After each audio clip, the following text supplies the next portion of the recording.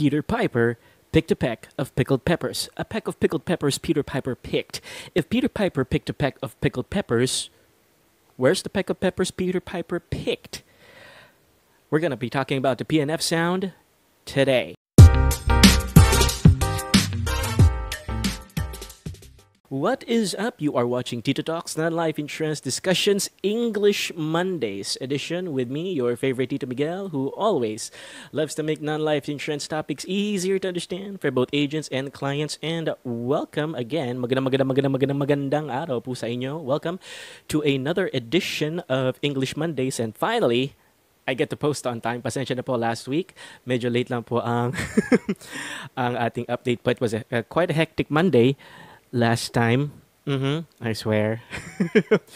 But I'm very, very happy to still have you guys here with me today as we are going to veer away from your basic non-life insurance topics, and we are going to talk a little bit about English today, specifically your minimal pair P versus F, which constitutes one of the three biggest Filipinoisms we do as Filipinos. They're common mispronunciations and sound mix-ups that we make, which we practice a lot in common speech. Now, if you didn't catch our first session, which was about the TH sound, I'm going to link it up right here so that you can review that before going on to this one, just in case. Now, also, if you like this type of content, please leave a like and subscribe to my channel. Tito is serious. If you don't subscribe, I'm going to show your mother your browsing history. Now, enough about that. I also have a slight treat for you guys. If you watch the video all the way to the end, Tito is gonna bust out some tongue twisters to help you guys practice. Yep. Tito's gonna try out some tongue twisters with the P and F sound. That should be a lot of fun. Now, let's start off with a basic discussion of the P and F sound. Now, as we all note, the P and F, although they are distinct sounds and you find them in a lot of common words in daily speech, the fact that you don't have a lot of F sounds in some basic Tagalog terms means Filipinos are more used to pronouncing the P sound. Planggana, platito, pumalya, punyemas. These sorts of words which add a lot of color to the way that we say things. Isn't that fun? Now, because of that, Filipinos have some time adjusting to the more westernized F sound. And it can be actually shown with a few simple exercises, which we're going to go through right now. I've got a list of minimal pairs here on my trusty notebook. And I'm going to read them out for you. And I want you guys to read these words out with me. I'm going to flash them on the screen as well. And I want you guys to make sure that the sounds you're making are quite distinct. Or the words that you're saying are quite distinct from each other. Because that is the mark that you have mastered the sound in fact. Now, say this with your Tito. Copy. Coffee. Passion. Fashion, depend, defend, pig, fig, pound, found, prank, frank. Now, if you've managed to enunciate these words properly, congratulations, you don't need to watch this video anymore. But if you are struggling with the sounds and you mix up your P's and your F's, stay a little while longer. We're going to talk about how to make the sounds, and we're going to put it in practice in a tongue twister later on. So now let's get into the technical side of things. Now, the main difference between the F sound and the P sound is the same difference between the TH sound and the T sound. Now, if you haven't catched that yet, again, I refer you back to the video. The F sound is a sustained sound, which means you can maintain the F sound for as long as you want, as long as you need to, as long as you still have breath. See how my lips look like when I make that sound. That's very, very important.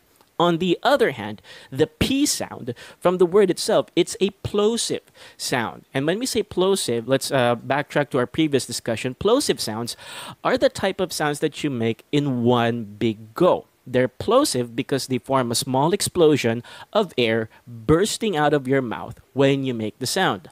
P, p, Now, if you notice the shape of my mouth, whenever making these two sounds, they're very, very distinct, although they are very, very hard to notice. Now, the main difference between making the P sound and the F sound is how your lips look like.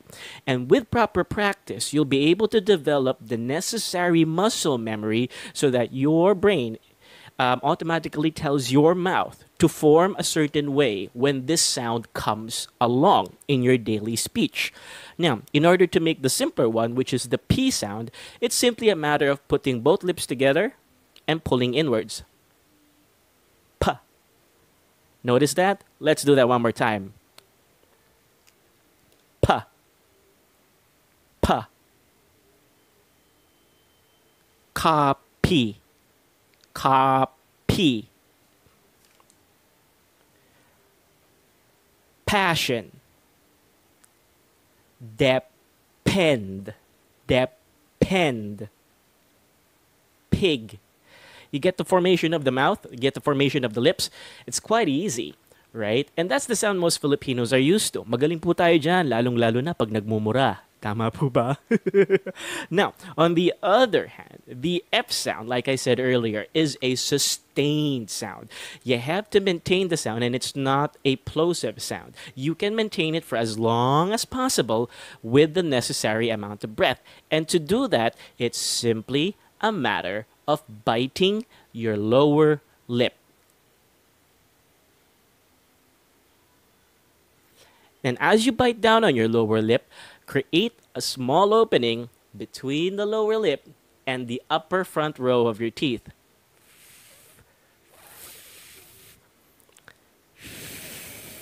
I'm not sure if you heard that, but it's supposed to be audible because of my microphone. I do apologize. Now let's try that sound, that sustained sound, with some of the words that we have here, shall we? Coffee. Fashion. Defend. Fig. Found. Frank. Now, if you've noticed, I did not connect my lips together when making the F sound. Rather, I simply bit on the lower lip. Instead of the P sound wherein you connect both of your lips together, I simply munched down on my lower lip, created a small opening through which the air could come through, thus making the F sound. Now, I know that takes a little bit of time to practice, which is why we have these minimal words or these minimal pairs to help you guys out. And we're going to go through them again, and I hope you guys pay particular attention to my mouth whenever I mention these minimal pairs. Let's do that one more time, shall we? Copy. Coffee. Passion. Fashion. Depend. Defend. Pig. Fig. Pound. Found. Prank. Frank.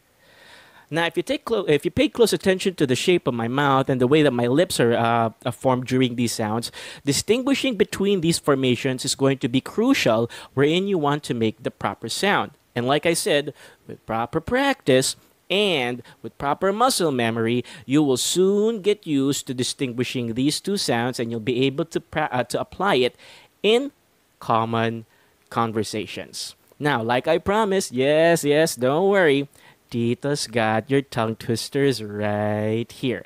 And before we get into these tongue twisters, I'd really like to remind you guys, it's really good if you can sit down with a couple of tongue twisters on a daily basis and practice these sounds, especially if you're struggling with them, because tongue twisters will bring out the worst in you. Although they are frustrating, they are wonderful pieces of exercise material that will help you get used to the word without getting frustrated at the same time.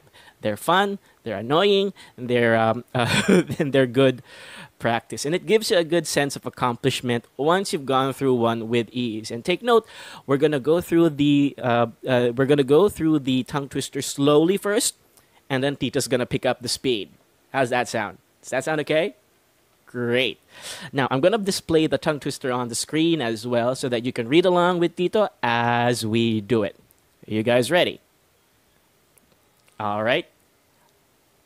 Let's go slowly first. I'm not the pheasant plucker. I'm the pheasant plucker's mate. And I'm only plucking pheasants because the pheasant plucker's late. I'm not the pheasant plucker. I'm the pheasant plucker's son. And I'm only plucking pheasants until the pheasant plucker comes. Now, what the hell is a pheasant plucker? I have no idea. It sounds dirty, but that's what I got online. Now, let's kick it up a notch, and Tito's gonna go faster. All right? I'm not the pheasant plucker. I'm the pheasant plucker's mate, and I'm only plucking pheasants because the pheasant plucker's late. I'm not the pheasant plucker. I'm the pheasant plucker's son, and I'm only plucking pheasants until the pheasant plucker comes. You think you can do that one more time? Tito's gonna go a little bit faster for this last time, and I hope I don't make a mistake. Nakakahiya. Now, say this with your Tito. I'm not the pheasant plucker. I'm the pheasant plucker's mate, and I'm only plucking pheasants because the pheasant plucker's late. I'm not the pheasant plucker. I'm the pheasant plucker's son, and I'm only plucking pheasants until the pheasant plucker comes. Oh, yeah. Tito got it on the first try. Did you get it on the first try? How many tries did it take you to finish that? Leave me a comment. Subscribe as well. Tito would love to hear from you. And if you're already interested in the type of content that you're seeing, please send me a message. Send me a message through my email. It's in the description down below. I'm also on Facebook. Try to give me a shout out on the link there as well. And I hope you guys had a good time today as much as I had going through those tongue twisters. I'll see you again next English Mondays for our next lesson, where we're going to be talking about the B and the V to complete our Filipinoisms. And also, don't forget our almost daily uploads of our non-life insurance topics as well, as we're still covering fire insurance. I've got a good one for you guys tomorrow as well. And with that being said, this is your favorite Tito Miguel saying, I hope you enjoy the rest of your day.